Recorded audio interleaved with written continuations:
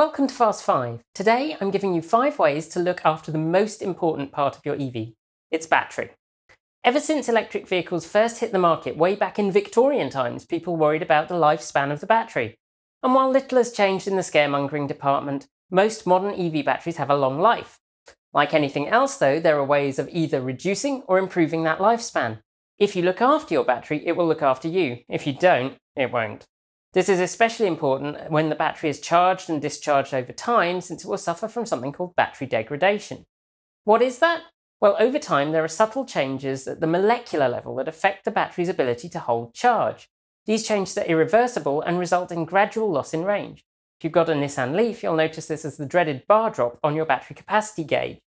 Given that no one wants their EV to lose capacity, let's kick off this Fast 5 and see if we can't help you get more life from your battery.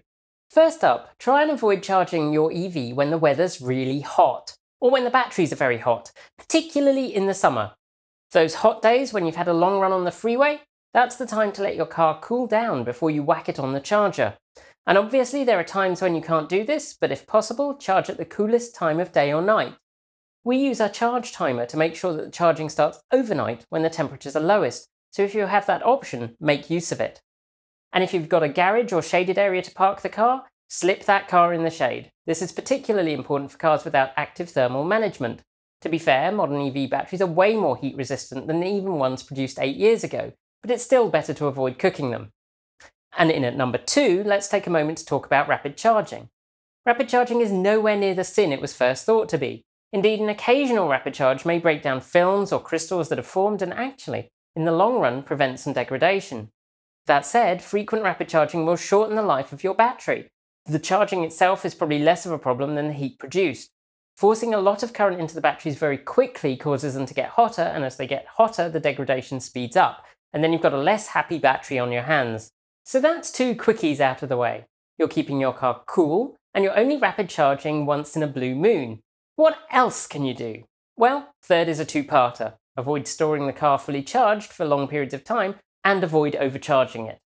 Ideally, you want to charge to around 95% most of the time, unless you're wanting that extra 5% to go the extra miles. Why? Well, lithium-ion batteries are subject to this really weird phenomenon where the lithium migrates onto the negative anode, where it stays. Perhaps because it's nice there, or perhaps because it likes to break things. Anyhow, once it's there, it forms a film.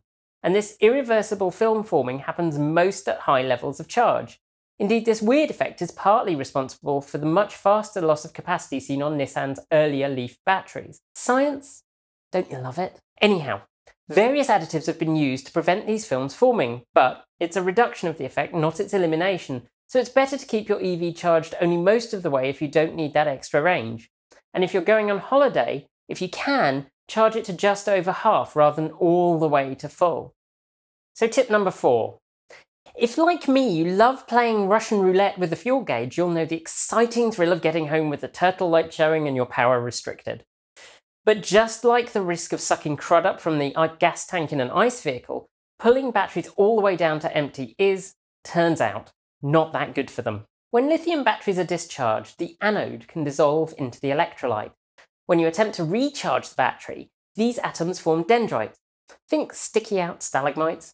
And these can cause short circuits and reduce the capacity of the battery.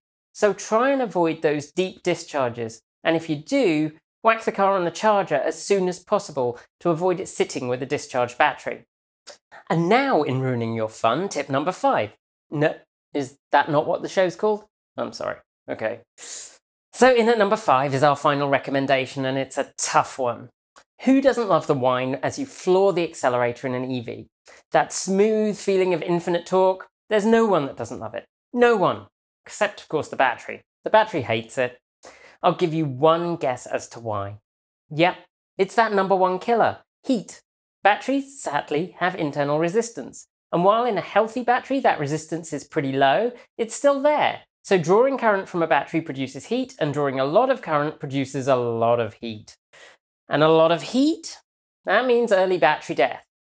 So I'm not saying you shouldn't have that EV grin, just use it judiciously. The traffic light Grand Prix is not something that should happen at every stop. So now I've ruined your fun, you can share your tips for extending the life of the battery. That's it. Thanks for joining me, and see you next time.